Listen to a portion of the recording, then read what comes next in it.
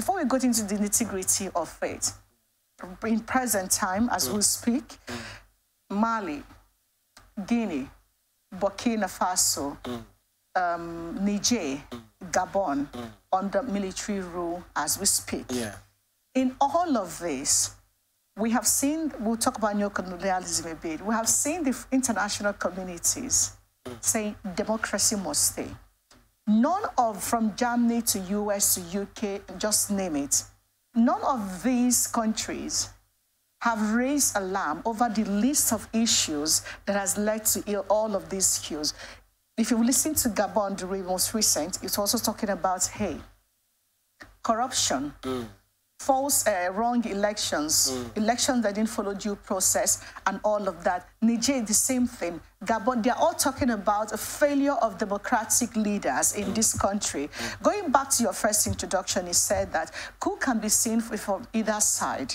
It's a failed leadership. When there's failed leadership, the military has a responsibility. You refuse to see it as illegal. You said when there's failed leadership, the military can come in internally to protect the country and by taking over.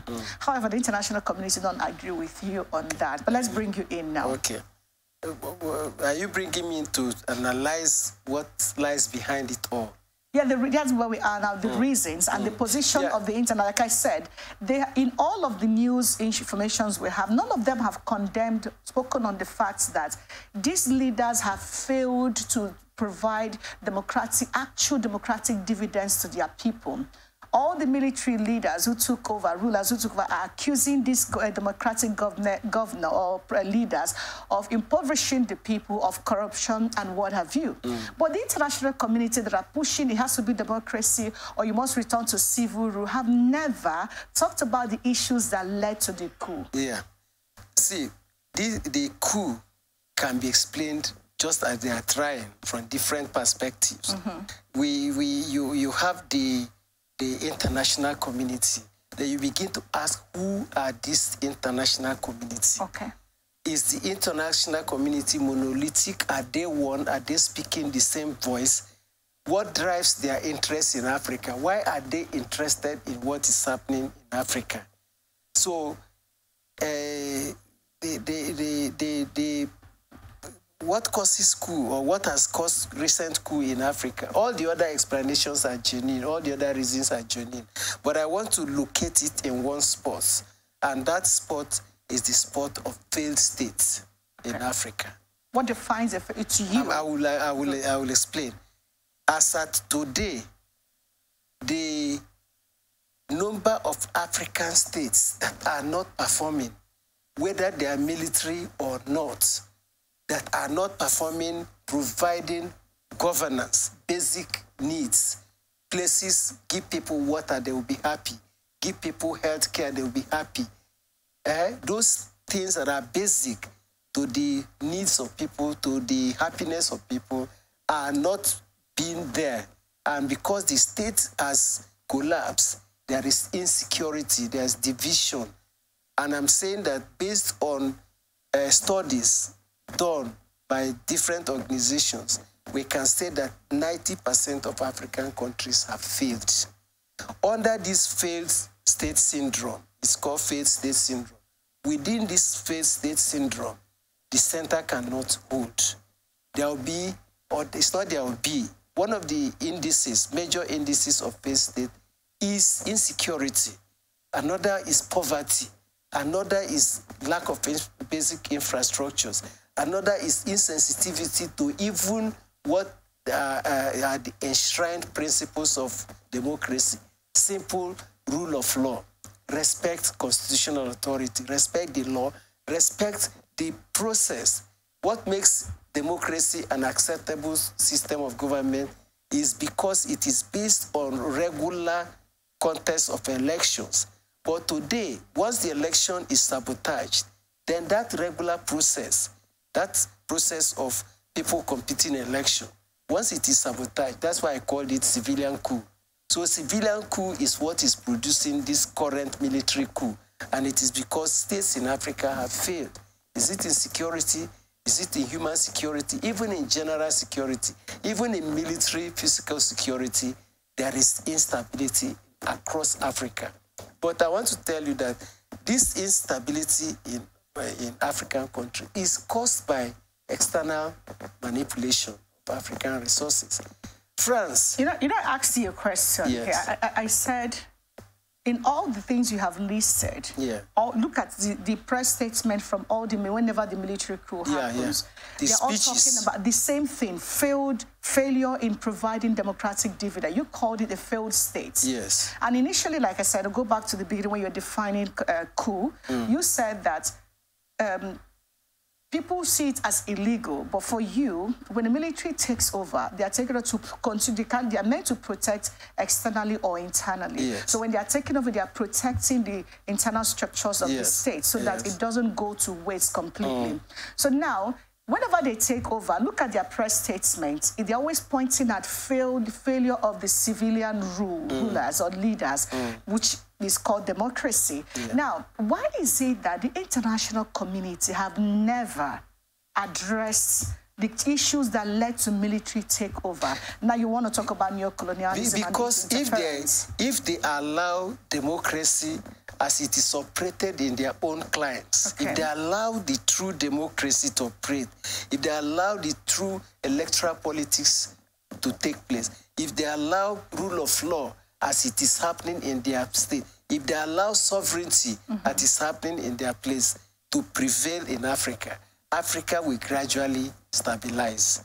But it serves their interest, even when coup happen in Africa, it serves the interest of this so-called international community. Everyone is scrambling for what they will continue to get in Africa. Therefore, they are ready to shift their own problems into Africa. That's why we are afraid of the involvement of Russia, involvement of the Wagner Group in African coups, because it will mean that the European war that is already going on will be shifted to the African soil. And that is what we cannot. Africa has been fighting European wars. Why Europeans are stealing African resources? Why we fight, they sell arms to us. People don't look at the flow of arms. There's no African community, no African country that can even produce a gun. Apart from what Oka people used to do in those days, there's no modern technology for military weaponry in Africa. So for that reason, you have who just is touched benefiting? The nerve. Yeah, you have just touched the nerve. Yeah. And I say you have just touched the nerve because if you put all of this side by side, if there is no weaponry in Africa, in the whole of Africa, from what you just said, what they use in natural resources used in producing these arms, we learned that most of it are taken from the African soil. Of course. Of course. Even to run industrial systems in Europe and America, it's African crude oil and gas. This crisis you are seeing, even in Ukraine, NATO, Warsaw disagreement, is still based on who is controlling resources. The geopolitics of resources is what is playing out. And that's why we are saying, see, even the coup plotters, I'm not by what we're discussing, I'm not saying that coup is good. Or they are the saints. But I'm saying that they are product of failure. And because they are product of failure, for the same reason that they were created to protect the country, they are justified sometimes in order to keep the country stable. Which country would you have if everybody has scattered? So the military comes back to patch it again and hand it over to civilians. So everybody, what has happened in Africa is an interregnum. Some period of military rule, some period of... but why can't we overcome it? The only day we will overcome it is not to blame the army, the military, but to blame civilian autocrats. Let's talk about poor governance, impoverishment. Yes. I was telling someone that 2 days ago I saw a video of,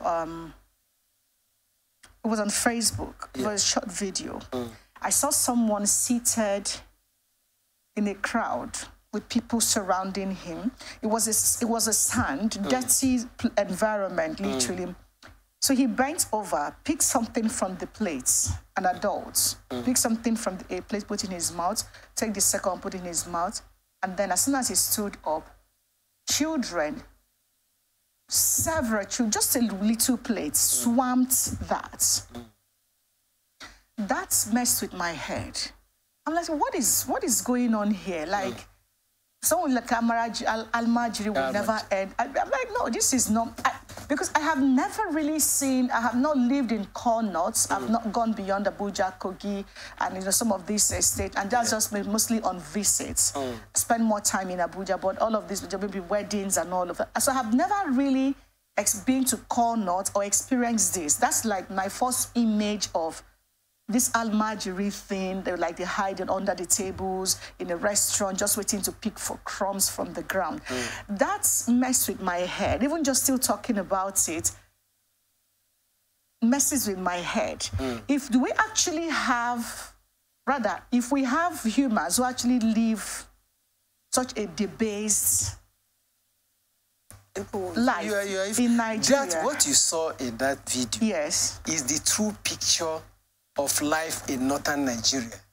No, that can't be true. I'm telling you that the Al-Majri system is part of the religion, is part of Islam, is part of the culture of the people. Hold on. Yeah.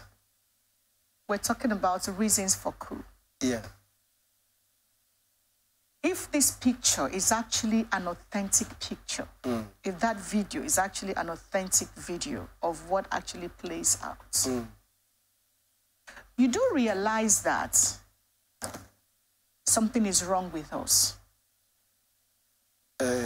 See, let me just... If we have these people and they are called Nigerians that will operate in same geopolitical, geographical space. If this program allows me to say what I want to say, I will say shame to all northern Nigerian leaders, all those politicians from northern Nigeria who have been head of state, ministers, governors, and so on. They should be ashamed of themselves. All Islamic leaders in this country should be ashamed of themselves that in this century, in this time, at this point in time, that the Al-Majri system is deteriorating. The Al-Majri system is a threat to the North. The Al-Majri system is a typical indices for measuring poor governance. Apart from them not going to school, they are being used wrongly even to perpetuate insecurity. So when we talk about reasons for coup, Yeah. in the North right now, we've been fighting Boko Haram for years. Those children are potential recruits into Boko Haram. In the southeast of Nigeria, they are called unknown gunmen. Yes. From the north to south and west and eastern part of the country, there are skirmishes, there are pockets of disunity, disjointedness. Yeah. Take this beyond what is going on in other African countries now. How best can one define impoverishment as what Africans are experiencing? And putting that side by side with the reason why we have this recurrent coup that are being applauded by Africans, even though the international community no matter what the international community say, they are saying as it will benefit them. Okay. You look at the coup and look at public jubilation. Yes. Look at the rate at which people are celebrating, even ladies. Yes. People are jubilating. And I can tell you, if there's a coup in Nigeria today, people will jump into the street to celebrate. I was going to say, has it gotten that bad in Nigeria? Yeah. But I suddenly realized that the Al-Majri children's picture just came to my mind. Okay. I don't know how anyone is living through that. Wait. Let's go this way. You would think that Nigeria is not at war. Okay. Because there's no battle line where two groups are fighting. It were better if two groups were fighting than when you have so many points of attack. Yeah. So that shows you that what is happening in Nigeria is insecurity par the worst. And once you have that situation in the country, the state fails when the center cannot provide protection for the country. And that is the duty of the army. So if the duty of the army has been taken away, that what you now see are insurgent groups, what you now see as different guerrilla attacks. Yeah. There's no more what is called IMT. That's it has to do with military centralization for operations. Okay. That is no longer existing in Nigerian army. You don't have a central command that is effective. That's why we are not able to overthrow Boko Haram. And that is the problem in Niger, in Mali. Yeah. They accuse Bazoum. You are no longer, in fact, you are making it easier for the Islamic state. And that thing was an arrangement that the Islamic insurgents will infiltrate into Nigeria. Yeah.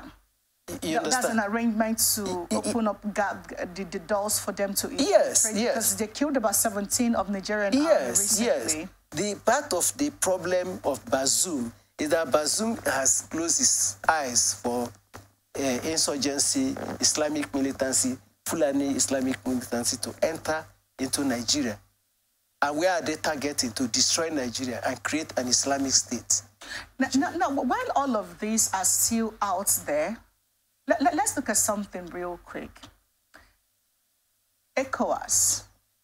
Let's leave African Union for one side. Let's look at ECOWAS.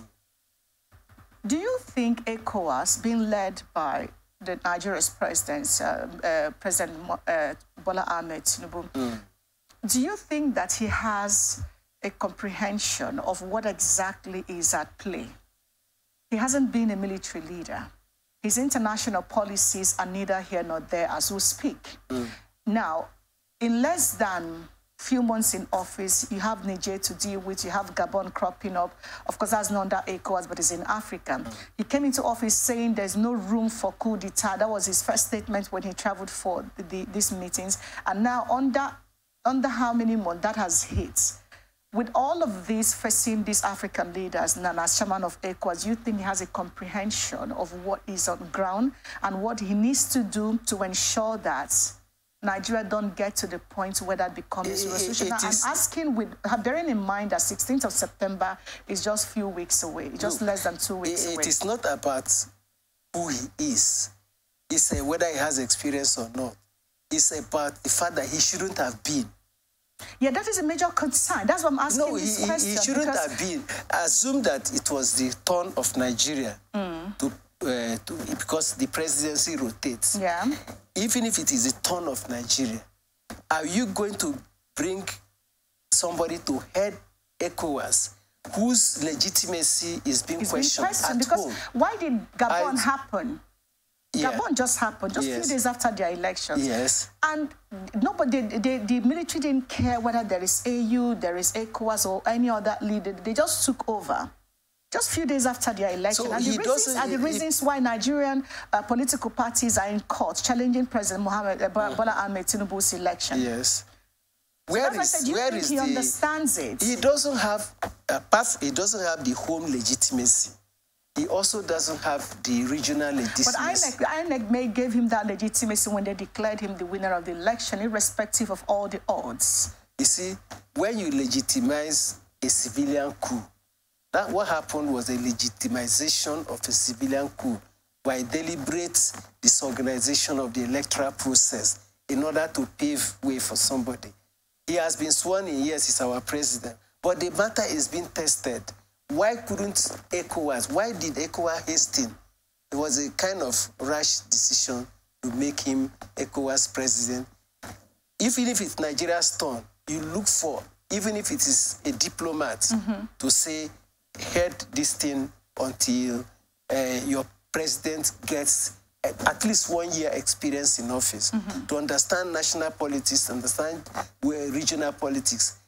And that is also going to show you that ECOWAS has failed as a regional organization. ECOWAS has failed economically. ECOWAS has failed politically. Part of the agenda for the formation of ECOWAS is to hold politics and economy in West Africa at such a level that people within the region can begin to do business together, remove all the barriers. It's an economic organization, but at the same time, it is a diplomatic, democratic development organization. So with that at the back of your mind, let's talk about, we've talked about President Bola Ahmed Tinubu, and you've been able to say, hey, he doesn't even have the state's home legitimacy, so he shouldn't even be the one heading ECOWAS. Now, with the handling of Niger coup and the junta insisting on holding their grounds, and the economic impacts that ECOWAS is watching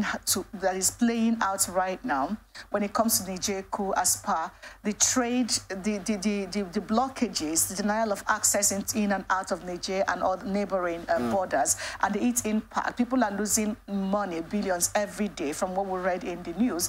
Do you think that ECOWAS truly understand that the economic base of Africa should not be tampered with in as much as they are trying to bring back a democratic rule in Niger, for instance?